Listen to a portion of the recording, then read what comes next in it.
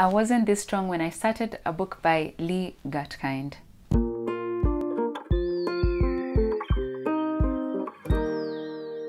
Hi there, I hope you're doing well. I hope you're taking care of yourself, and I hope that everything is going well for you.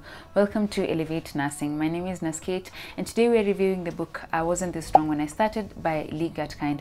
This is part of our monthly book review where we put together books by healthcare professionals, be it nurses, doctors, paramedics, counselors, psychologists, and so on. And from this, we get to experience, or I'll get to share with you professional experiences from different people in different parts of the world. And this, for sure, is going to enrich our professional lives, if not our personal lives. So today we're going to be reviewing Gutkind's I Wasn't This Strong When I Started. This book is a compilation of several nursing stories of individuals who are at different points of their professional lives. It also looks at the experiences that patients have when they interact with these professionals. Now, I read this book from the end of 2020, and I got to pick out chunks or bite-sized pieces of it, reading it through and through until this time when I figured, let me share this book with you. Now, Gutkind has put together these nursing stories at very profound points of their professional lives in a way that was quite reflective of the year 2020, one that was the year of the nurse and the midwife, and it was the year that we experienced the pandemic extensively. So what I got to pick out, or what I really learned from this book, is the resilience that nursing and nurses have. And from that, the power of our empathy as professionals, and the extent to which the things we can achieve rather as professionals if we really drive into professional curiosity and going all out to take care of others. The impact that can have, one, on patients. The second is that the impact it can have on us as professionals. And thirdly, the impact that it's going to have on the profession. And that is both nursing and midwifery. So one of the stories that really stood out for me is a story of nurse who got into the profession at a very late stage as she was transitioning from another profession into nursing, and some of the challenges that she experiences, or that she experienced on an individual basis interacting with other nurses. And not only that, is the resilience that we ought to have as individuals, not only as professionals individually. What that does is it carries us through the profession, and we're able to change other people's lives as we go on. At the same time, the resilience that we build at this time is reflective, or is reflected as we teach our patients to be resilient as they go through illnesses. So that's a very important one. I will be very hazy with these stories as I'm trying not to give out any spoilers. Another story that really stood out for me is, in terms of the pandemic, a story of a time when a nurse was taking care of a homeless individual who had HIV/AIDS.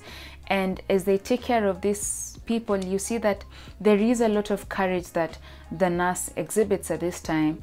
And when there was a lot of propaganda, there was a lot of fears around HIV and AIDS. And what really the nurses did to make the patients who are going through this feel accepted, feel loved, feel understood.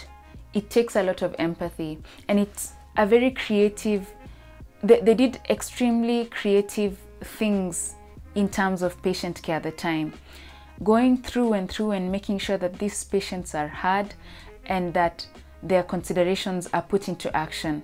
It means a lot. It reminds me of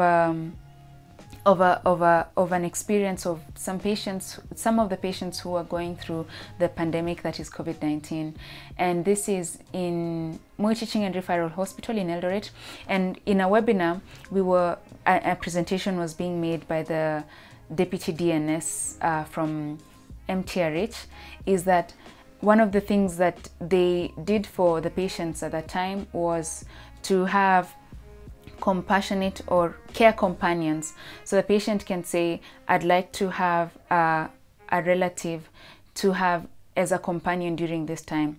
And this really does help to take care of patients' psychological well-being so that they're not overwhelmed and they're with somebody who understands them. Because we do understand as well, the dynamics during a pandemic is that there is the professional bit where nurses can give what it can provide care. There is also counselors, doctors, psychologists, and so on. But there is a bit where having a care companion who is with you through and through really gives the patient stability, and that's really important. And that's a very creative aspect of care that I got to see during this pandemic that is ongoing, and I got to see that as well during the time that HIV and AIDS was quite a rife pandemic in the 80s and in the 90s, 70s, 80s and 90s, yeah. But at this time, with HIV AIDS, at least from this book, I got to see that the stigma was really managed by how we as nurses support these patients. And therefore, the stigma is decreased, if not completely removed within or from the society. So that really is the impact of nursing. And it gave me a profound look into what our potential as healthcare professionals. And the advantage of all this put together is that nurses and midwives are the highest or the largest group of professional healthcare workers. So if you think about what you can do as an individual and then pass it on to another nurse, what we can in some do as a group is extremely important and extremely effective in times of a pandemic. Other experiences that I looked at were nurses who were getting into the field during emergency room nurses, nurses who are getting into critical care, and nurses who are at the end of their professional lives and they're retiring. And at that point you really question, oh, so what do I do now as a nurse? Because it becomes part of your life. It becomes a lifestyle to an extent. So what you do at that point is to turn around and be a mentor to other nurses who are coming up behind you. So those are just some of the experiences that I picked on from this book. The best thing that some of the best things about this book is that it is extremely realistic. It is both profound as it is extensive. The nursing stories are from very vulnerable points in these nurses' lives, but you see that there is a lot of hope in these stories that they share, and they get through these tough times. There are as well very funny moments within the book itself, so I will leave that to you to read, and I recommend strongly that you read this book. What I didn't really like about it, I don't see anything really that I didn't really like about it. I had the hard copy and then I lost it, and I continued to listen to the audiobook, and this one is available via Scribd.